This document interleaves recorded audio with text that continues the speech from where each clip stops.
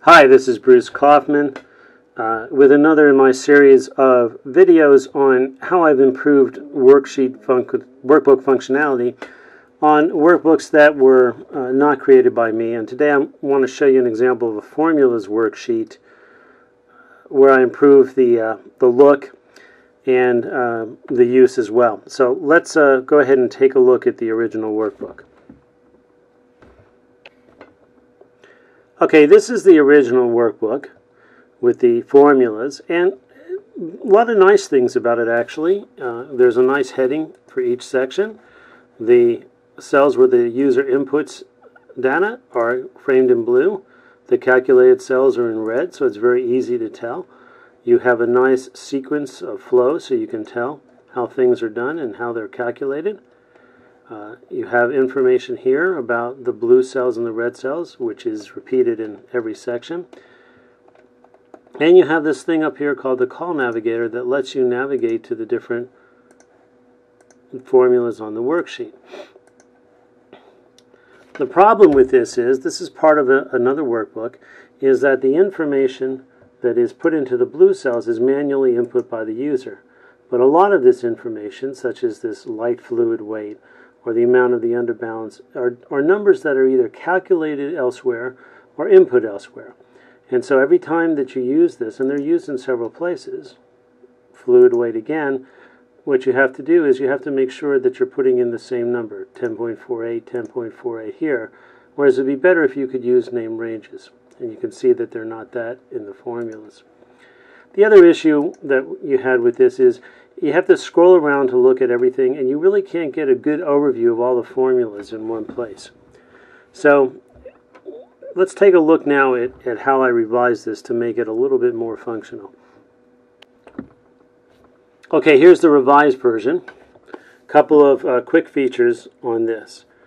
First of all, the client could work in either metric or English units. Maybe if you've seen the other video that I did on data input, you'll recognize this method where if they're working in metric, they click here. If they're working in English, they click here. And this is where they input it. These are the descriptions of the units of measure. Very easy, just uses conditional formatting to achieve that. Every input cell has a named range or a formula that uses a named range, as you can see up here. All right? So basically this information came from another worksheet, and it's going to be the same number every time that I use it. And when I use it in the formulas, I'll use that name range as well. Cells that are white are for input. Cells that are green are for where the user does not have to input data because the information comes from another sheet or it's calculated on that page.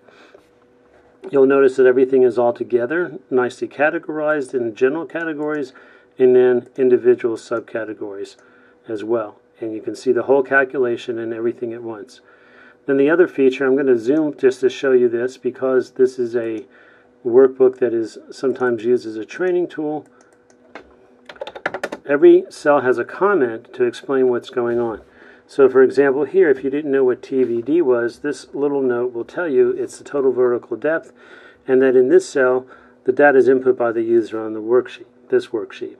You go down to the next one, the WT means weight, so we're looking at drilling fluid weight, and it tells you that this data gets input by the user on another worksheet. And you can see this equals the drilling fluid weight in English units, which comes from another worksheet.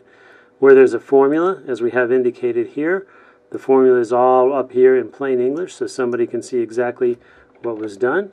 Or if that's too confusing, they can just hover over, and this tells them this is the total vertical depth, that it's calculated on this page, and it outlines exactly what the formula is. Okay?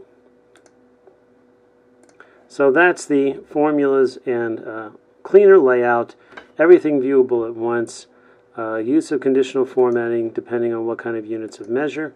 Let's take one more look. This is the, let's flip over to the original. Remember the original, I have to scroll down. No name ranges, so you might have inconsistency in data input. A useful but not very effective navigation tool. And now let's take a look at the final revised version. And there you go. Thank you for watching.